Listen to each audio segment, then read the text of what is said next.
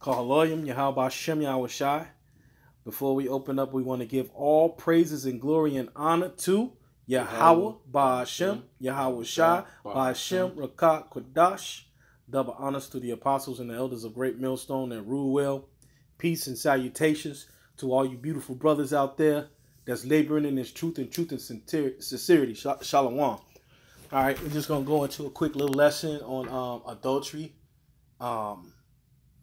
Basically, the reason why I want to do this lesson is because, women got it in their mind that, they can put away men. They can divorce their man and be divorced from them. The only way that they can divorce their men is through the system of Esau, if they was legally married. Esau allows them to come down to the courthouse, and file up, divorce papers or whatever. That's the only way. But in the eyes of the Heavenly Father, they still, married to their husbands, man. They don't have the right, to put away their husband. As a matter of fact, hold on, let me find this one scripture. If you can, Baba Kushai, I think it's in Sirach, chapter 36. It says when a man find of himself, I'm butchering it up, roughly paraphrasing. When a man get a wife, he give himself a possession, something like that. Roughly paraphrasing. Mm-hmm. Because the woman, she belongs to that man. She becomes his possession. A possession can't just decide that it don't want to be there no more if it belongs to someone. I got it. Go ahead, read that, brother.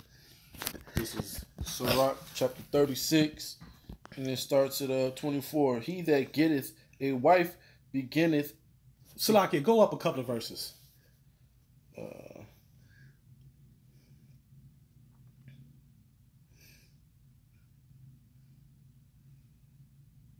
I think it's where you at, Sirach 36 and 24.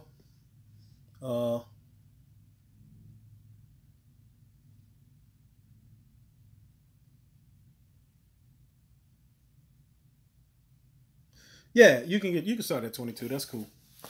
Shalaki, go ahead. Sirach chapter 36, verse 22. Mm-hmm. The beauty of a woman cheereth the countenance, and a man loveth nothing better.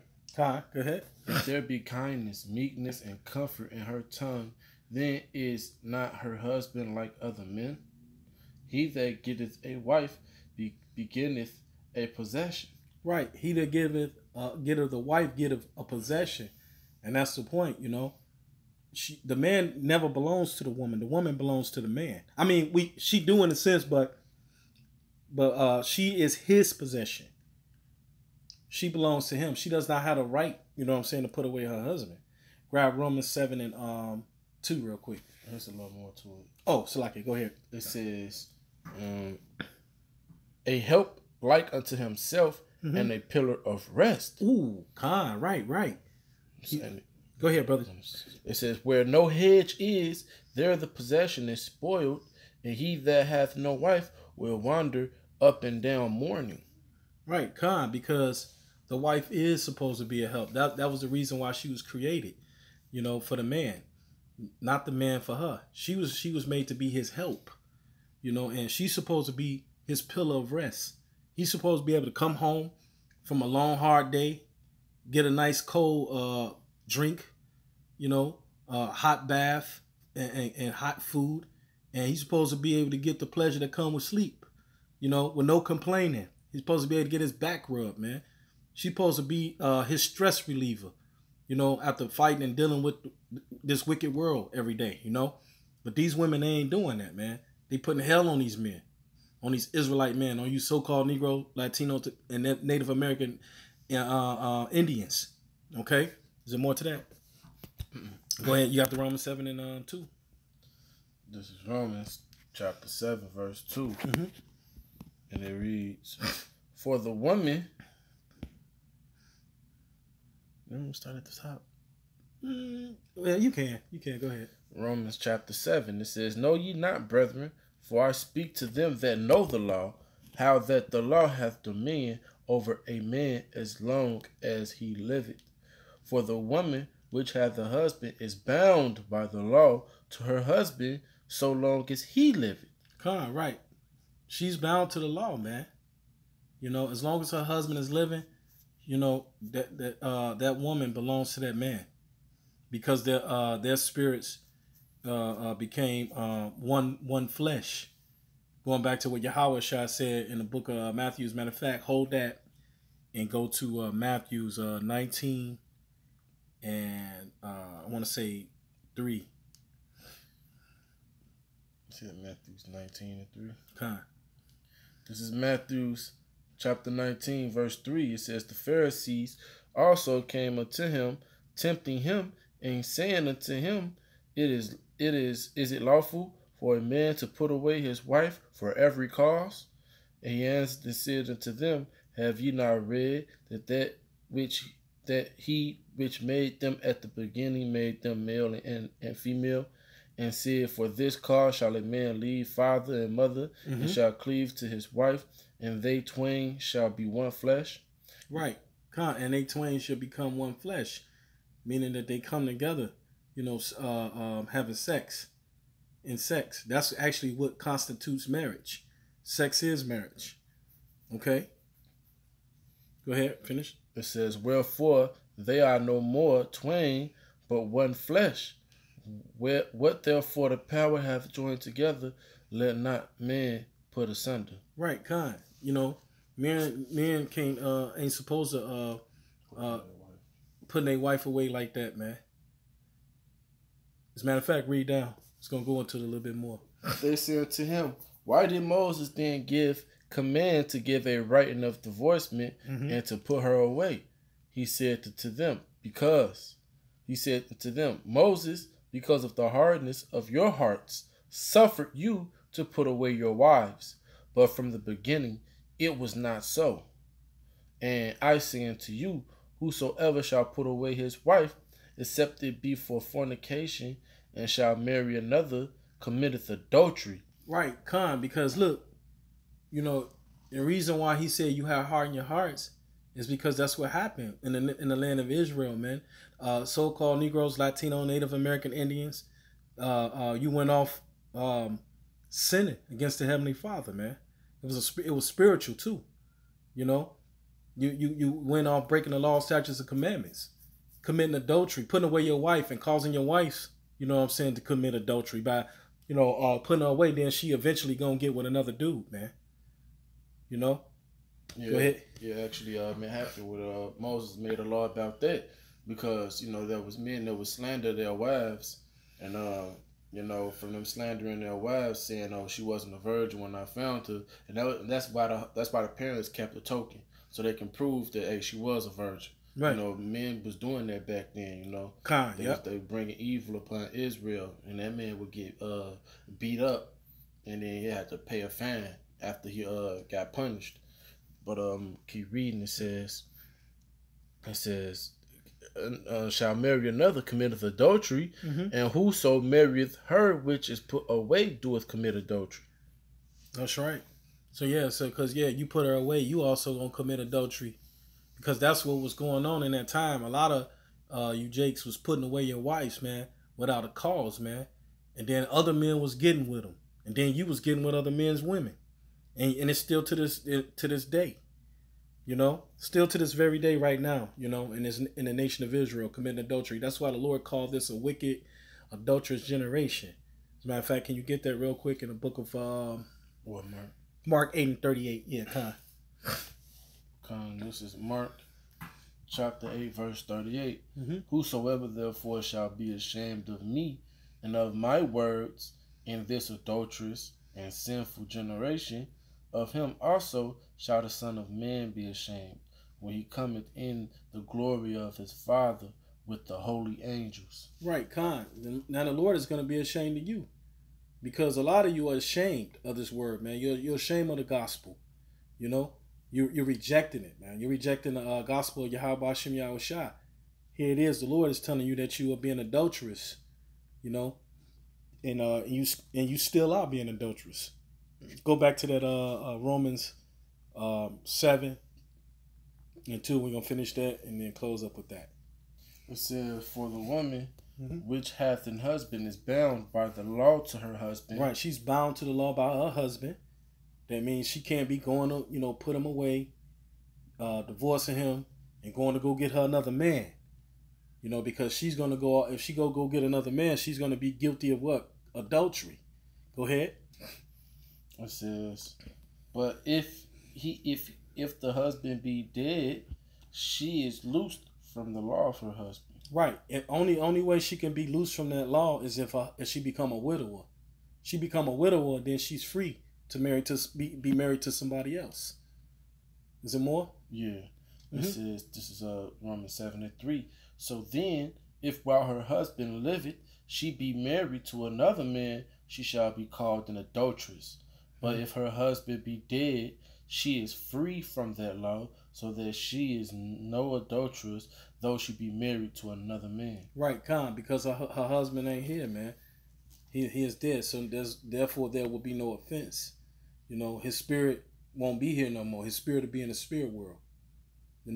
But if she connecting, with some other man, she still got his spirit bound to her spirit, and then getting with another man, his spirit, and then another man, his spirit, and another man, his spirit, and so on and so on. And that's what's going on right now in the nation of Israel. It's a bunch of adultery that's going on. That's why you got all these STDs out here, all these people out here sick, because it's judgment from the Heavenly Father, man. Mainly because of Esau, up under Esau's system, it gives these Israelite women, liberties to guide abroad, man, to go off and do whatever they want to do. And also, you got wicked Israelite men too out here committing adultery, laying around and sleeping around other men's wives, man. And adultery is punishable by death. Do you know what that law is? Get that real quick, Baba Kusha. And then we'll close up with that one, with the law.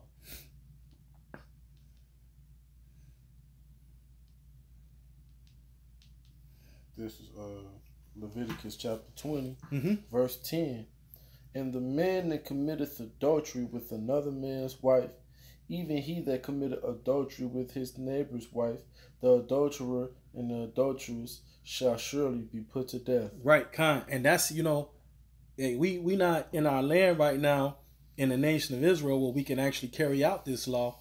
If we caught you, committing adultery, we can take you to the end of the city and stone you to death. Right now we scattered in the four corners of the earth. So the Heavenly Father is judging you on another level, man. He's judging you with diseases like AIDS and herpes and gonorrhea and syphilis. All of these different diseases you're being judged with now, man. The Heavenly Father's doing it.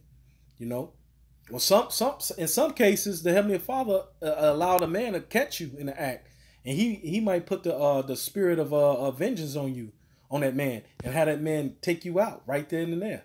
There's been cases where they done found women chopped up in suitcases in the alley, or they done found them in a lake or a river, drowned, or some random dude, he shot in the head somewhere. It's all because of adultery, man. That's the judgment of the Heavenly Father, man. Because that's what our people was into, man, being wicked. The scriptures called this place an adulterous generation, man. That's right, Khan. And I was watching a brother who was going into, if dealing with a bisexual woman who has a girlfriend, is that committing adultery? And that's crazy because we're in the land of Babylon, man, which is the land of confusion. That's confusion, man. This place is confusion. And within this place, man, all us, if you're not a eunuch, which is basically a virgin eunuch, a man that has not had a woman, then you've committed adultery in this place. Because this place got us all defiled, man. That's why our righteousness is as filthy rags in this place, man. That's a beautiful point, Khan. We can't be all the way holy in this place. We done fell into the system of Esau. Get to Matthew's 12 and what was that, 12 and 39. Yeah, Khan. Just Matthew chapter 12. But that don't mean willfully sin, because you already committed adultery. Like the brother was saying, that's the thing we gotta repent from, man. Right, like when you know better, you do better. Yeah. You know what I'm saying? Understanding, what adultery really is. Then you refrain from that. Actually, you can go back into no, we're gonna close up after this. Go ahead. Matthew 12:39. Mm-hmm. But he answered and said unto them, an evil and adulterous generation seek after a sign, and there shall no sign be given to it but the sign of the prophet Jonas. For as Jonas was 3 days and 3 nights in the whale's belly, so shall the Son of Man be 3 days and 3 nights in the heart of the earth. The men of Nineveh shall rise in judgment with his generation and shall condemn it, because they repented at the preaching of Jonas, and behold, a greater than Jonas is here. Con. You going? Yeah, read on. The queen of the south shall rise up in judgment with this generation, and shall condemn it, for she came from the uttermost parts of the earth to hear the wisdom of Solomon, and behold, a greater than Solomon is here. When the unclean spirit is gone out of a man, he walketh through dry. That's it right there. The point is made really basically. And the reason why you're not going to get that sign is because you're already getting a sign. You're getting a sign. The Lord got the men of the Lord set up in the highways and the byways, bringing out this word, sounding an alarm, blowing a trumpet to you. You know, and that's the only reason why they wanted the sign. It goes back to when they was sinning willfully, you know, and then making sacrifices. And the Most High was like, I don't want your sacrifices no more. Right. That's why you're not gonna get no. The Lord already given you the sign. He's giving it to you, man, through the prophets, through the men of the Lord out here preaching to you, trying to wake you up. You know, but we only out here for the elect anyway. You getting a sign, and the reason why you're not gonna receive it because the Lord blinded a lot of Israel, man. The nation of Israel has been blinded. You know. The only sign you're going to get is those missiles coming. The Lord said he's going to come like a thief in the night. And the reason why is because you're supposed to be trying to get right now, man. You're supposed to be paying attention, but you can't.